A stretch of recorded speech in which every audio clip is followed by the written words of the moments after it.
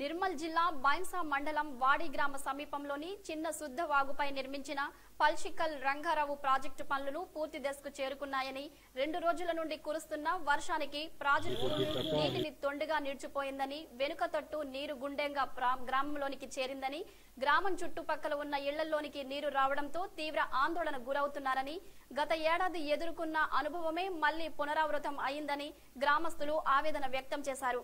ఇళ్లలో నీరు చేరడంతో కొంతమంది సురక్షిత ప్రాంతాలకు ఎడ్ల బండిపైన సామాగ్రిని తరలించారు.